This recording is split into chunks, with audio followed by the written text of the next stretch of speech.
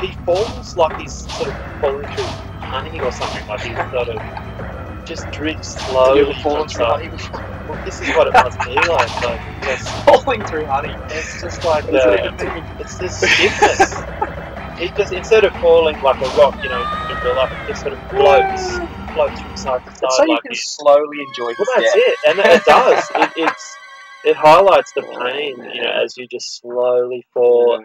The guy who programmed this is probably like, that's probably his crowning achievement. It is I can't believe I created a game where you just fall so effortlessly. It's like, fuck you! That's the worst thing you could have ever done. It's a game about evil spirits and demons, and maybe it was designed by evil spirits and demons, like because it's sort of beyond. It's beyond evil. Yeah. Evil isn't this bad. I'd rather take eternity in hell than watch this prick fall like platform after platform. Fall through honey. That should be on the box art, you know, like people describe the game. Reviewed by like someone who knows it. Falling through honey. What does that mean? I'd play the game. I'd be like, Game Magazine said it was like falling through honey. I just got to play it. I assumed that was a good thing. I thought it meant it was awesome, but now I get it. Yeah, I mean, it's one of those bosses. It's like a Dark Souls or you go. So when you do get it, you go, oh, look at that. Yeah, well, and the satisfaction when you do it. Yes. So we're not completely shitting on it. We're just saying that it's. I think we'll maybe include a few failed runs, but not now. I mean, it's just that my biggest gripe is not so much the platform; it's the projectiles coming from the screen. Like well, if they weren't there, it'd be challenging enough. Yeah, I think the platforming would be hard enough. Yeah. But it's a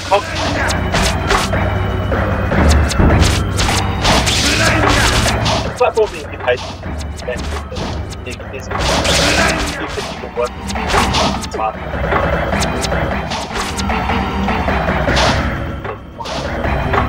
And you take so much damage from all the projectiles that you just you know when you shoot it succeed, it's got no help.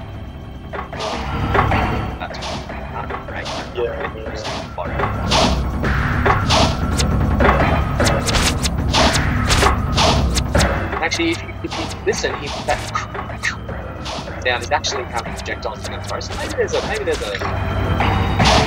a factor there where you should be paying attention to what he's throwing and realise what he's going for, I can go now. It's definitely throwing those things out. It's just sort of humbling it down. If I can pause. Yeah. It's like some duck, you know, it's a big bug.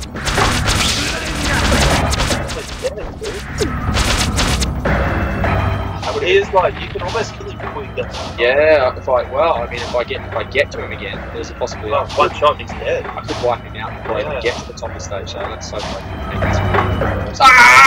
No!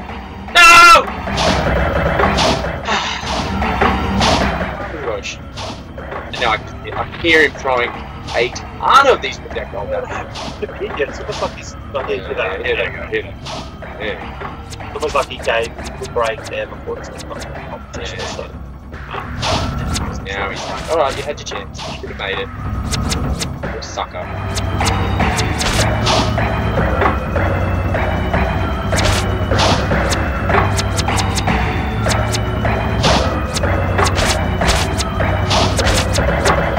Now you're paranoid about jumping because you're just like, if I jump and then he throws a projectile, I am screwed.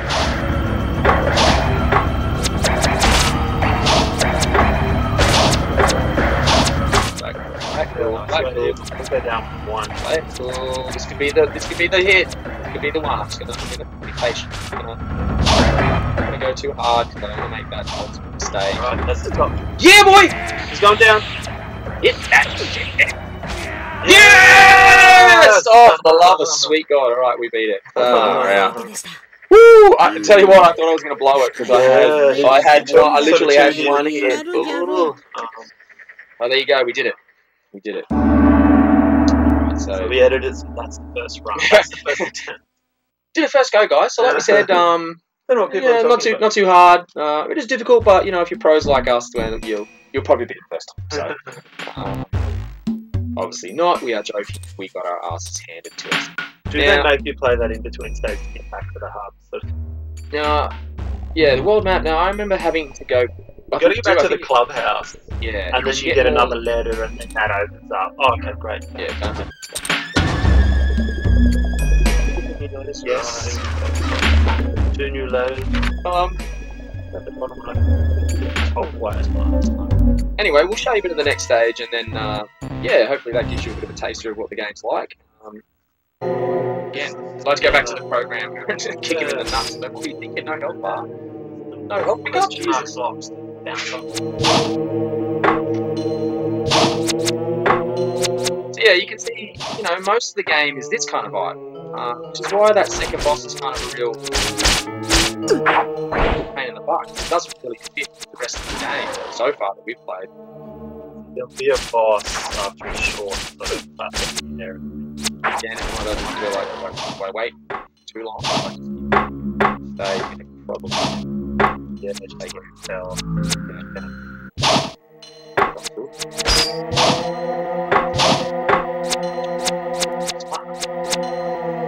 Yeah, and this is quite enjoyable. Like, this is hard, but you can work your way around it. It's a smart one. Jesus! Maybe that was in between stages.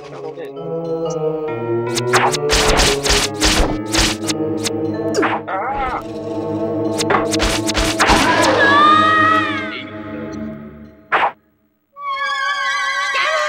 Oh, well, maybe we'll finish. We'll show you the other stage. We'll sign off and leave it there. But, you know, for anyone who's heard of this game, I think we've given you a pretty... Oh, see, I do remember this one. Yeah. This one had some... a bit more giving. Yeah, side scroll up rather than...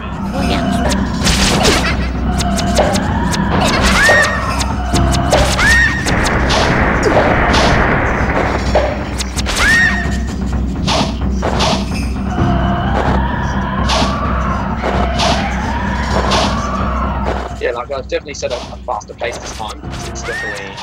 We'll see if that makes a difference. But that's very handy. Yeah, that's really great. Yeah, they've programmed that in well. And there you go. Ah, that was the in-between stage. Wow.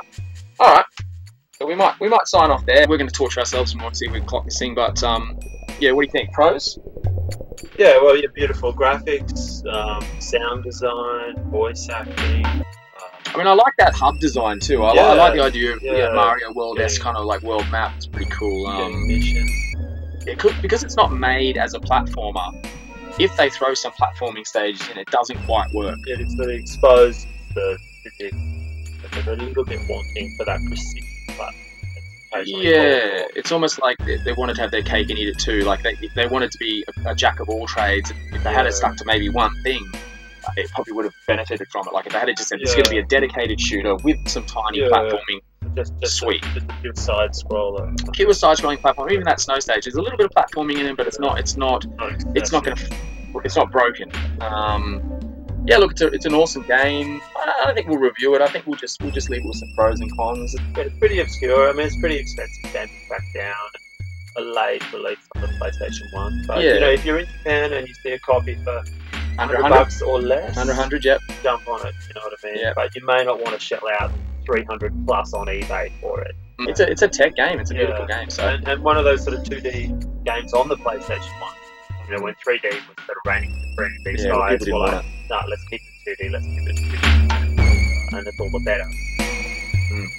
But yeah, so there it is. Ge Ge Taru. Hope you dug it, and we'll see you for the next step.